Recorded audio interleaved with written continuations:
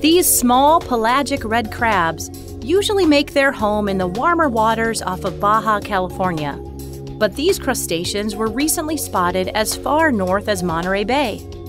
During warmer water conditions, like this year's El Niño, these squat lobsters can arrive by the hundreds of thousands, and occasionally huge numbers of them will carpet a local beach after washing ashore with the currents.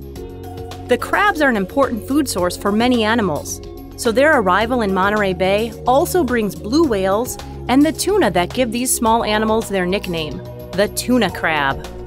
And the crabs provide quite an abundant buffet for seabirds in the area, at a time when El Niño conditions have made other food sources limited. Enjoy your stay, crabs, and be glad you aren't so tasty to the human palate.